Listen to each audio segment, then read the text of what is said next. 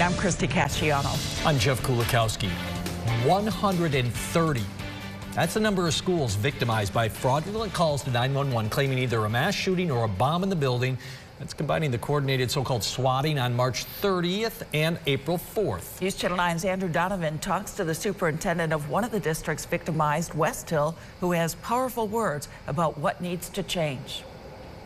This superintendent won't put himself over his students as the victim. For a moment, they thought the unthinkable was happening. But Stephen Dunham's own family thought he could be in danger.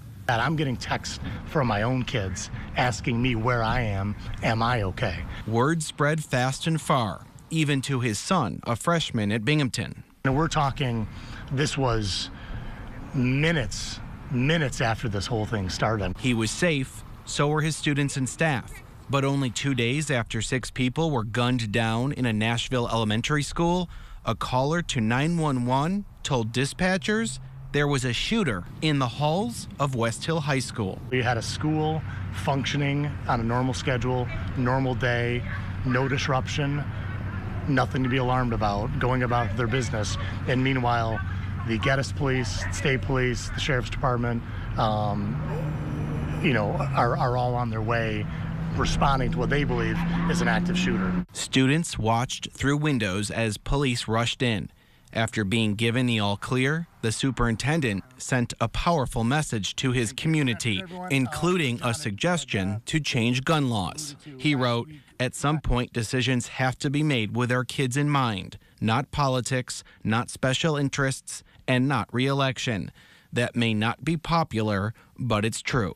For anyone who's not willing to come to the table and even talk about those issues, you can't step back and say, I care about kids. For a moment, the superintendent thought it was too late for his school. Now he's maximizing this second chance. In Geddes, Andrew Donovan, News Channel 9. And we spoke with the superintendent just after he stood next to State Senator John Mannion, who, in the 15 days since the statewide incidents, has written legislation to stiffen the penalty for people who report false information about a school threat involving a deadly weapon. I think the two key components here is that it identifies a school setting and it identifies reporting an incident where a deadly weapon would be involved. So that is what elevates it to a Class D felony.